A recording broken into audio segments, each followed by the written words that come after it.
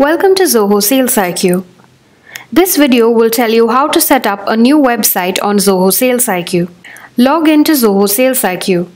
Navigate to Settings, Websites, and click on Create New. Enter your website's URL and click Create.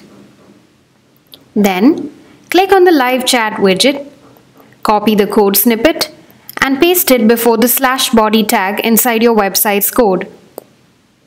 Let me tell you how to edit your website's name. Click on the website and then on the edit icon next to the name of the website.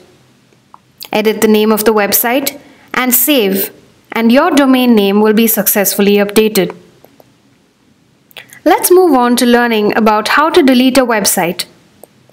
To delete a website, click on the bin icon on the left of the website's name and the website will be successfully deleted. I hope you found this video informative. Thank you.